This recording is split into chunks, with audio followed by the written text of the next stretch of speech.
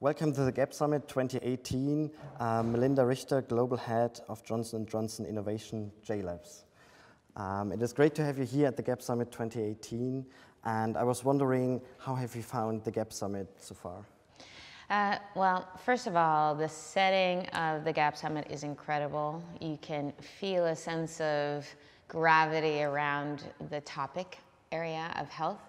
And the people that you meet here, whether it's the incredible, powerful speakers that have done amazing things in their lives and they're sharing their stories with us, or whether it's the energizing new talent that we're meeting here, the young leaders that are from all over the world that are bright and passionate and are going to make a real difference in this world. It's a super exciting place to be. How will initiatives such as Global Biotech Revolution and the GapSummit, with a focus on international early career professionals, shape the biotech industry in the decades to come? Well, listen, what I've learned is that this industry has been shaped by people, by individuals who get really passionate about something that touches them, a place where they have some knowledge that they can make a difference by applying it to their passion. And they can make an impact for people all over the world. Dr. Paul Stoffels, who's our Chief Science Officer, is a man who's made an incredible difference for HIV patients and infectious diseases and developing countries. You know, what we've done at Johnson & Johnson Innovation is about making a difference for entrepreneurs, so they really have a shot at getting their solutions to the people who need them. So this is the place where you come, no matter who you are.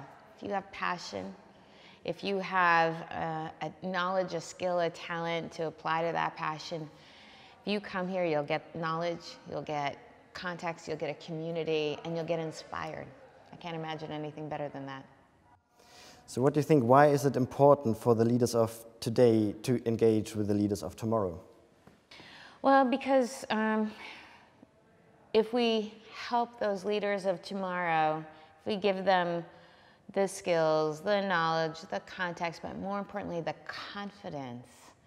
I can't tell you how many people out there think it's only people like Steve Jobs or Bill Gates that make a difference in this world, and that's not true. It's people like you and me, everyday Joes, that if they get the confidence, they can accomplish really remarkable things. And listen, when you're a patient on that hospital bed and you're hoping somebody's out there fighting for you, well, these are the people we're going to need to be out there fighting for those patients.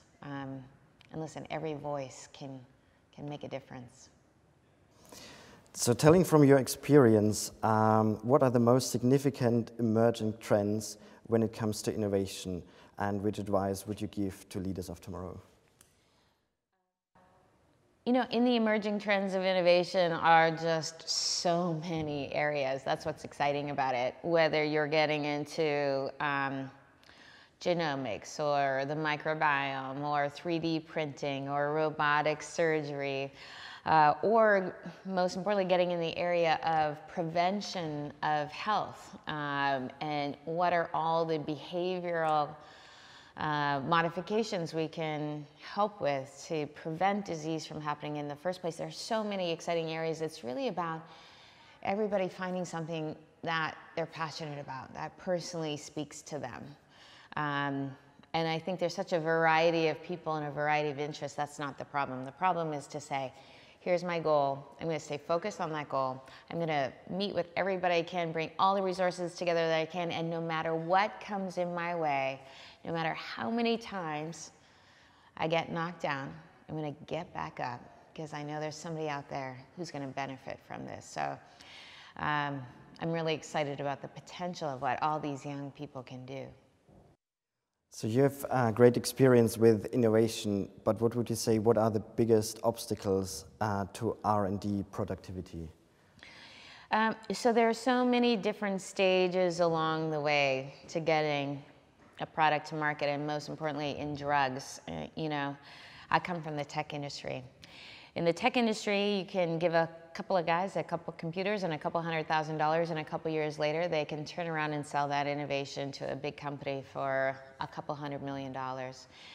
In the life science industry, particularly in drug development, it takes you at least 8 to 12 years to get a drug to market in billions of dollars. So, you know, from the outside, looking in, when I got into this industry, I realized it's so difficult to get investment because it's so long and hard and expensive and risky that we really have to figure out how to take each of the phases of drug development and try to make it cheaper and faster and easier. And so, you know, my focus has been on the front end of the innovation system. How do we make it much more affordable and accessible and cost-effective for entrepreneurs who have a passion in a certain part of health, who want to make a difference, to get started, to get to an early proof of concept before they have to raise a bunch of money and get access to capital equipment and resources and infrastructure so that they can make their dreams happen. So that's the area of R&D that we focus on, and I think we've made an incredible difference in shaving down the cost and the time to get innovation started.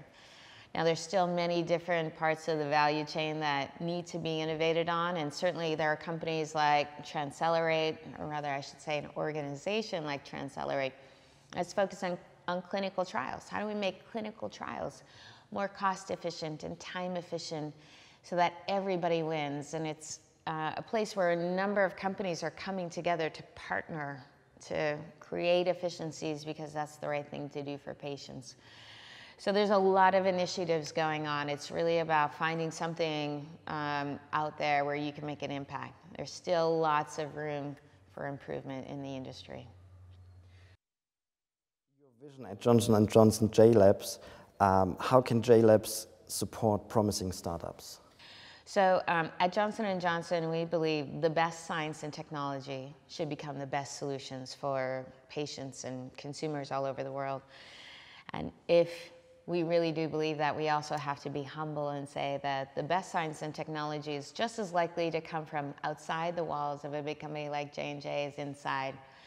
But when it's out there, those innovators face many more hurdles when they're out there on their own to creating that company and helping it to be successful so their solution gets to market. So our goal is to take down those hurdles for those entrepreneurs, to give them all the resources they need to ensure that the best science and technology has the best possible chance.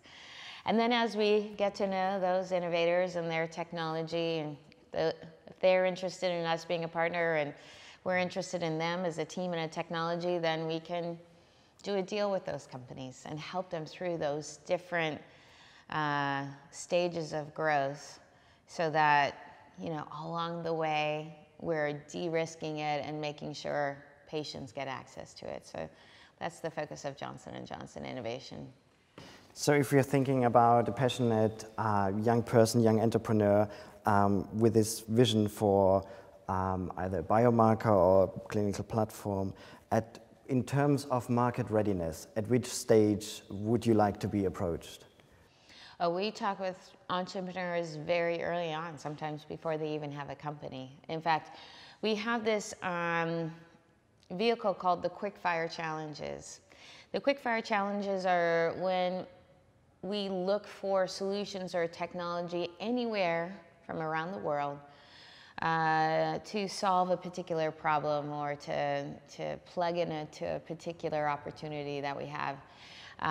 And we ask for not just companies to apply, but people with ideas. And we know that innovation exists everywhere, but sometimes people don't have access to people like who you meet here at this conference. And they don't have access to capital. They don't have access to infrastructure and capital equipment and all kinds of experts and resources. And so their idea stays just an idea.